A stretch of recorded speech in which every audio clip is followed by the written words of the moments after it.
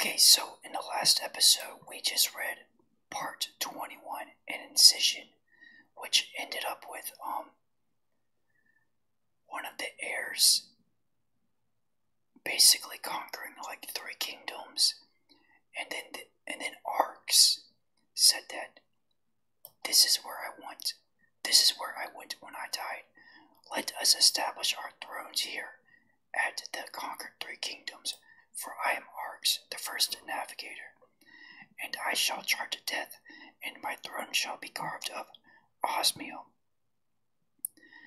Now we are on part 22, the High War. Verse 3 of 2, the High War. Now, in this time of diaspora, there was a war between Arx and Savathun and Zivu-Arath.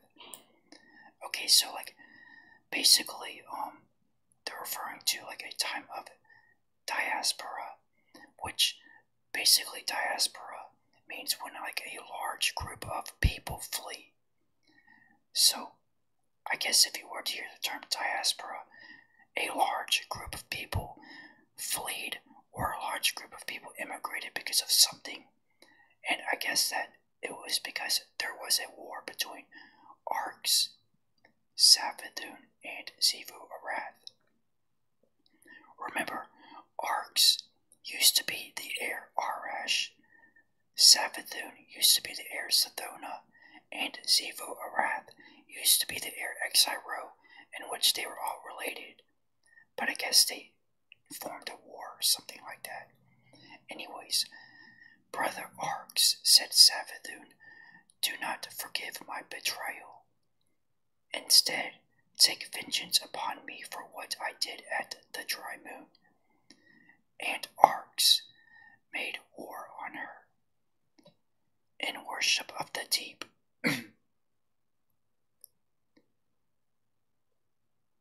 between them stood Zivu-Arath, saying, Stop, or I, Zivu-Arath, will kill you. War is mine, and I am strongest. As in, Zivu-Arath thinks that war is his, and that he Zivu-Arath is the strongest. And I guess this aspect right here, so Savathun is saying, I guess Savathun betrayed Arx at one point, and Savathun is trying to turn Arx against Savathun for a reason. Arx said Savathun. Savathun said, do not forgive my betrayal. Anyways, this was how they worshipped. This was how the heirs worshipped. For 20,000 years, the heirs fought across the moons, and the heirs fought in the abyssal plains and lightning palaces of each other's sword spaces, dimensions. And the heirs, the immortal heirs, killed each other again and again, so that they could practice death. They could practice death. Remember, they cannot die because they're immortal. But I guess they can just practice it by trying to kill each other. But anyways, they can't really kill each other because they're immortal. Anyways, such was their love. At last, the many moons came to many worlds, and it was time to go to war on life. Arx said, I shall establish a court, and whoever comes into this court, Arx's court, may challenge me. My court will be the High War. My court will be a killing ground and a school of the sword logic we have learned from our gods. Savathun thought this was a great idea. Savathun made a court called the High Coven. Zivu-Arath said, The world is my court, wherever there is war.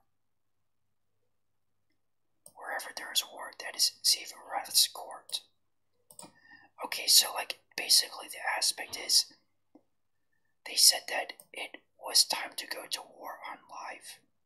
I guess they're going to like start like a war or chaos on a human planet where there's extra life. And basically they're talking about courts. Each one owning a court, and there's going to be chaos at the courts. And then there's this sentence right here. Anyways, part 13, fire without fuel.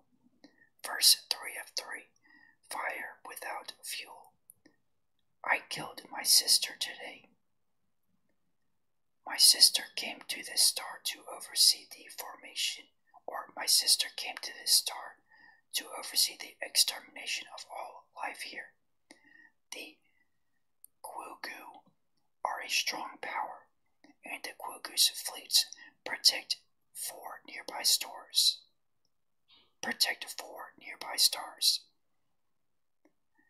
As herd animals, the Quugu are loyal and stubborn, but the Quugu do not show grace. This is what the Quugu are.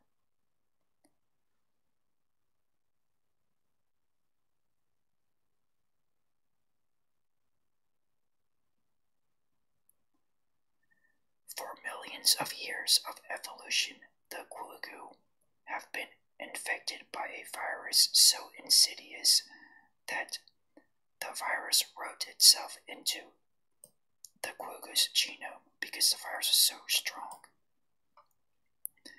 The virus compels the Quugu to offer their limbs voluntarily for amputation by enormous sessile jaw beasts. The Quugu venerate these jaw beasts and treat the jaw beasts as gods. So the Quugu treat the jaw beasts as gods. The virus converts Quugu cells into eggs, from which strange crawling things pupate, to live within the jaw beast gut.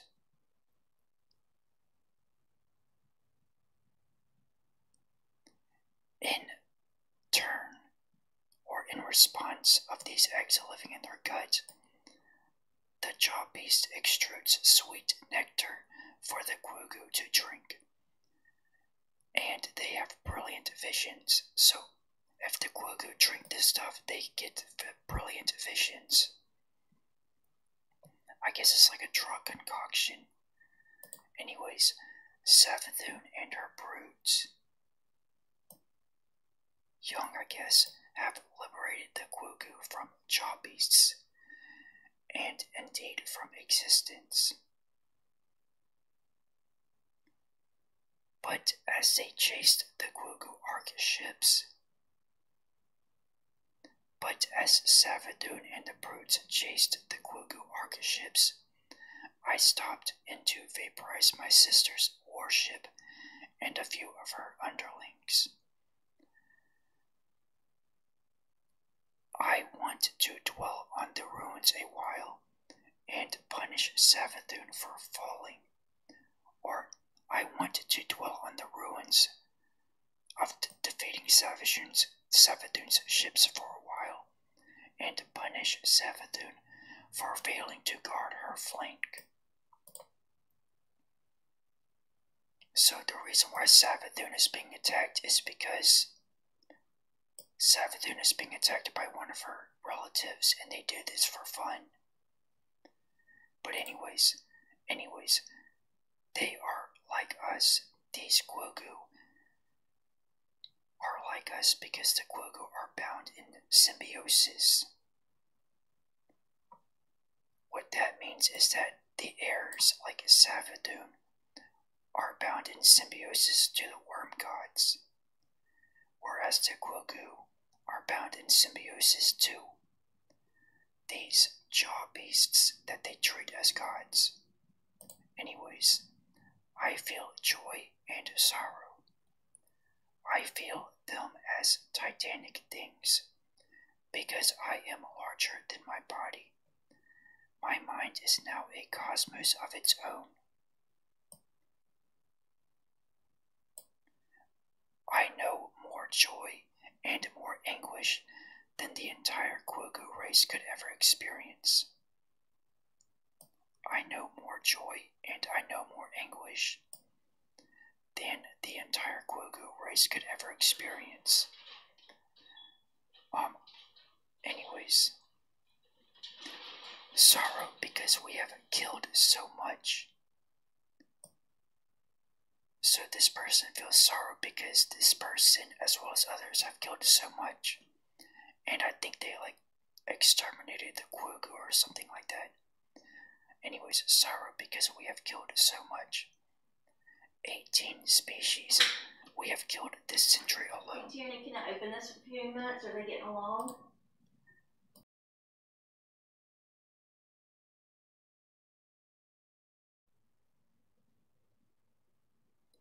Alright, so I was interrupted. But anyways, sorrow because we/the heirs have killed so much. We have killed 18 species in this century alone. And joy for the same reason, so they feel sorrow because we have killed so much. But they also feel joy for the same reason. So they're sorry, but they feel some type of joy for some reason.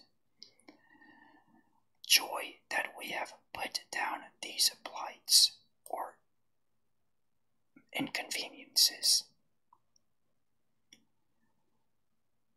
Scoured these blights away and left the universe clean, ready to move towards its final shape. We removed these blights and left the universe clean, so that the universe can move towards its final shape. We are a wind of progress, ripping parasites from the material world. For if they were not parasites, so they tried to justify themselves by ripping the parasites from the material world. But they also say, for if they were not parasites, we would not be able to kill them, and they would still exist. Although, remember their motto about the deep is survival of the fittest. Anyways, and what is that final shape? This hypothetical final shape is a fire without fuel, burning forever, killing death, asking a question that is its own answer, entirely itself. So I guess you could say the final shape would be people become their own master, essentially. Survival of the fittest. And it's not a really good explanation, but it's kind of similar to that. Anyways, that is what we must become. My worm grows fat and hungry. My worm, or I feed the worm with whole worlds. So, because the heirs are exploiting things and dominating things, in response, their worm that gives them this power is growing fat and hungry. I/the heirs feed the worm with whole worlds of destruction. My astronomers tell me they can sense the deep itself, and that we are conquering our way towards it. I think joy and sorrow will be the same thing soon, like love and death. Okay, now on part. I think this is 19, the scream. Verse 3 of 4, the scream. Savathun, Sifu Arath, my siblings. We are betrayed. We will never live eternal. Our might shatters entire species. We inhale the smoke of their burning. We inhale the smoke of the burning species. Like trying to claim dominance. This is our compact with the worm, our god. The worm makes us mighty. But as we wield this might, our worm's hunger expands. Because, they were already warned about this beforehand. If Savathun, Sifu Arath, and Arcs exploit things, or basically turn away from their original nature because of their power, their worm's hunger is going to grow in response.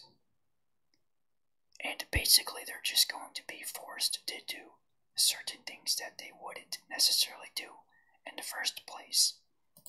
Anyways, if we fail to feed the worm will devour us from within. We have exterminated 306 worlds, so obviously they have become corrupted, and now I am certain my worm's hunger grows faster than the might I draw from it. So, now what that means is that because of the worm's hunger, Sivu, Sedona, etc., they need to conquer so that they do not die by the worm. But, that's their own fault for becoming corrupted.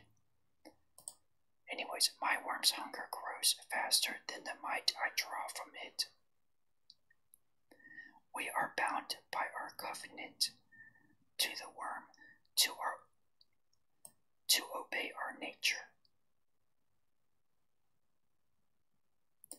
Eternal search, eternal cunning, eternal conquest. But as we do this, my siblings, as we search for, eternal conquest and things like that, we feed our worms in response. And the more we feed our worms by conquering, the hungrier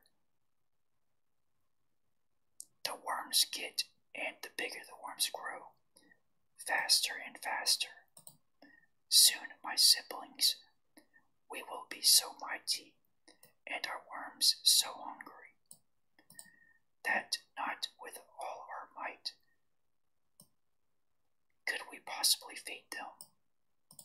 So eventually, if the heirs keep on conquering and decimating, the worms will get so hungry that even with all the might of the three heirs,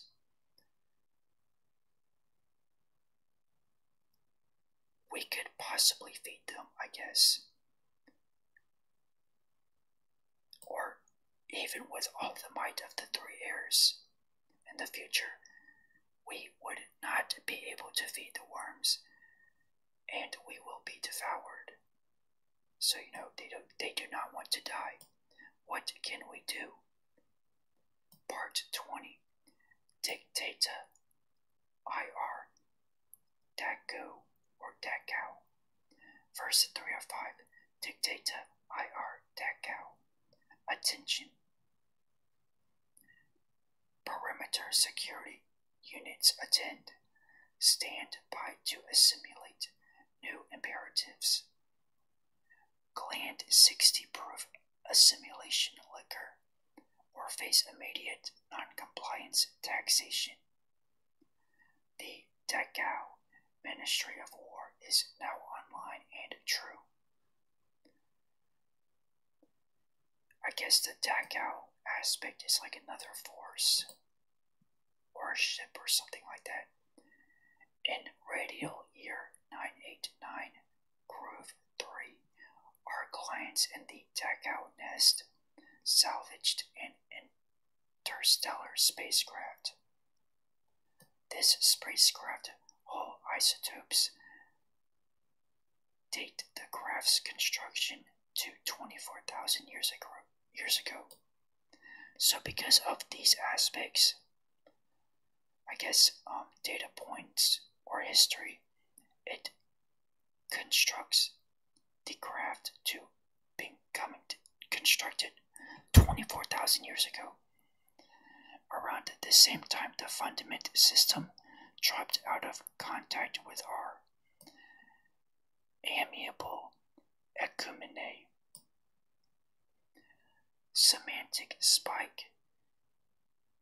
E.I. Praga. Mercenary explorers. Disposable class.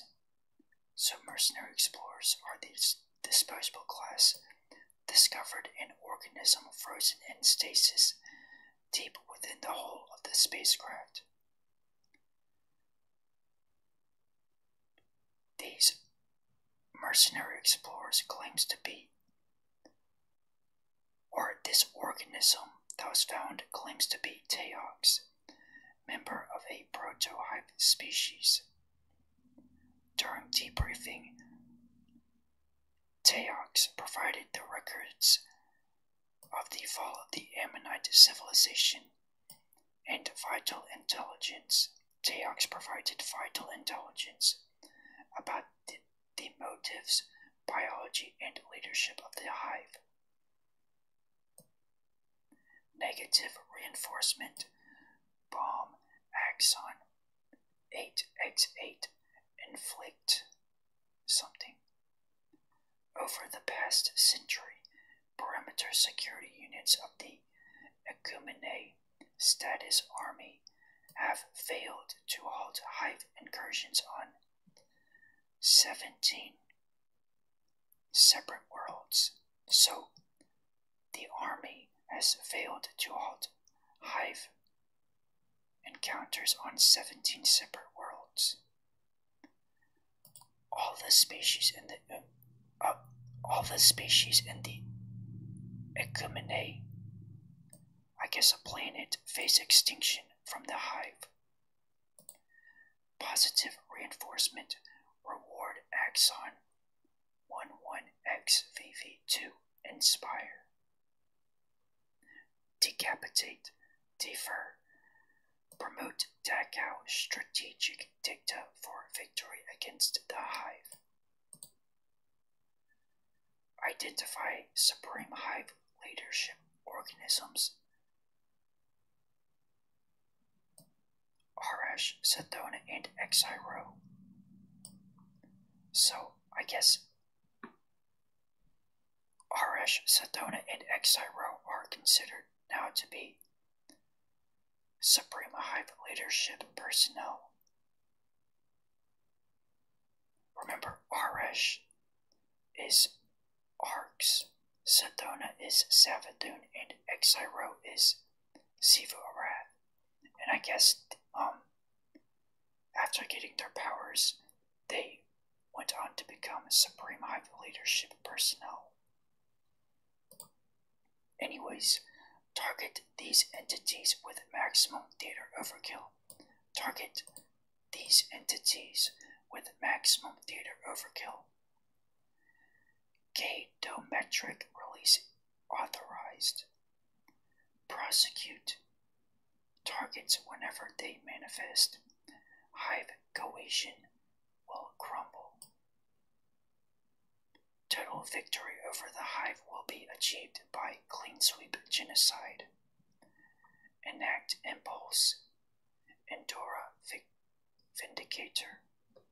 So in this paragraph, there's like a new force, a force to eliminate the hive, and they figured out they basically heard a backstory from Teox, who is from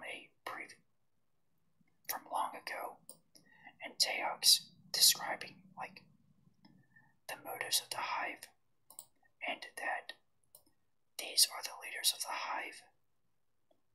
Ash, aka Arx, Sedona, aka Savathun, and Exiro, aka Siva Arath, that these people are the leaders of the Hive, and these people need to be eliminated.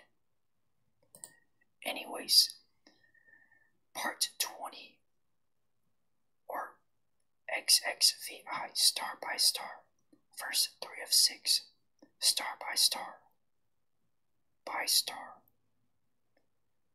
Beneath a green fire sky in the throne world of King Arx, our Lord's embrace, we, the Hive, watch as Savathun puts her arm around Sivu Arath. And in response, Sivu Arath clasps forearms with Arx. And in response, Arx takes Savathun by the shoulder.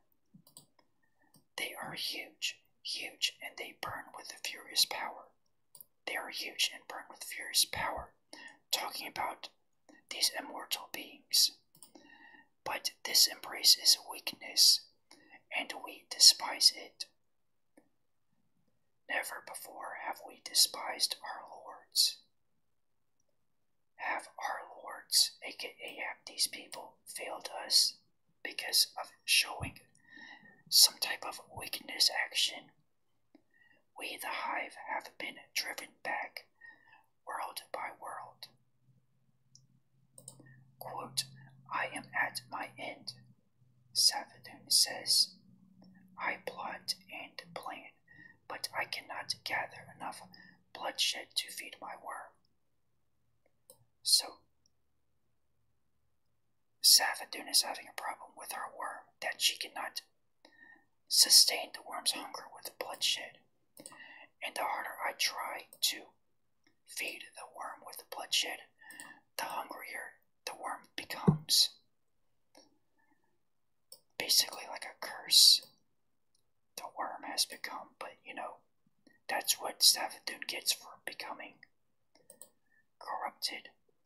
Quote, I slaughter and kill, Sivu Arath says, but the harder I fight people by slaughtering and killing them, the more my worm demands. I too am at my end. Sivu Arath is finally facing the consequences of his actions. Quote, the Akumene, or angels, have killed so many times. Arx said that I dare not go out into the universe, lest I need my might to protect myself. My worm chews at my soul in hunger.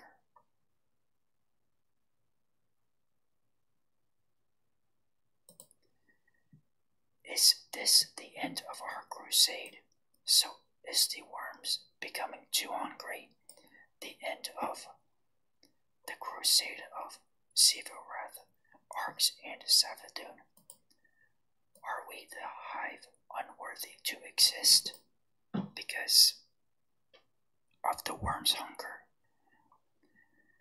Sivu Arath puts down her great hand. Sivu Arath puts down her great head. We should retire and gather our strength. Taking it out, Savathun closes her eyes in puzzled defeat. Quote, we should beg the worm. We should beg the worm, our god, to tell us what to do.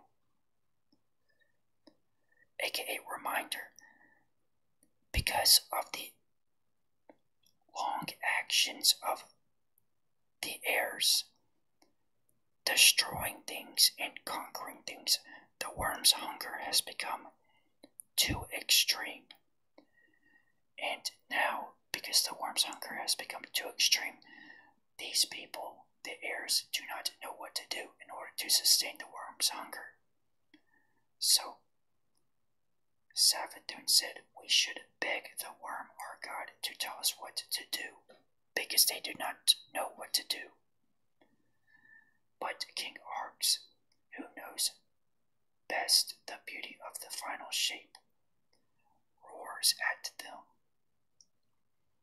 Quote, have you learned nothing? Would you deny our purpose? Survival of the fittest. Whatever we do, we will do by killing, by an act of war and might. That is the final arbitrator we serve, that violent arbitrator we serve, and if we turn away from this arbitrator, if we turn away from our master, from it, we deserve to be eaten. No, we must obey our natures. We must be long-sighted and cunning and strong. We must take this gift that the worm our God has given us, take this challenge and find a way to keep existing. Find a way to keep existing. But how will we feed our worms? Siva-Wrath asks. I know a way, says cunning Savathun. I know a way, but it will not work unless we are killing the Ecumene by the billions. How can we beat the Ecumene?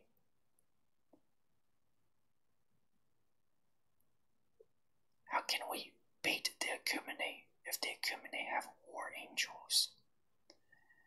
If we cannot beat the Ecumene's strengths, says Siva-Wrath, we must infect the Ecumene's weaknesses. But the Ecumene are lords of matter and physical law.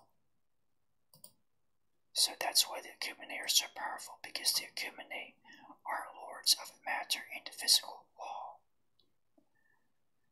Quote, I know a way, King Arx says, but it will require great power.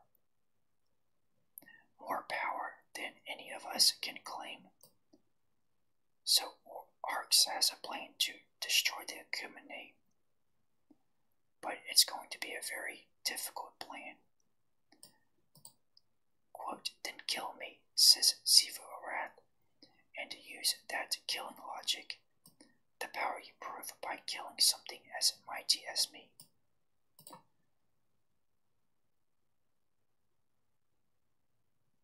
So King Arx took up his blade, and King Arx beheaded Siva-Wrath. Alright, so, reminder, Arx is immortal, Siva-Wrath is immortal. Basically, they need to figure out a way in order to feed their worms. Because if they do not feed the worms will kill Arx and kill Siva-Wrath. So, Arx is immortal, Siva-Wrath is immortal. There's a plan which they went through, which Arx, the immortal one, beheads Siva-Wrath, another immortal one. And I guess they find some sort of power in order to feed the worms because of an immortal god killing another immortal god. They get some power in response. Anyways, quote, and strangle me, says Sathona. And strangle me, also, says Savathun, holding a blade behind her back. Use that killing logic, the cunning you prove by killing something as smart as me. So if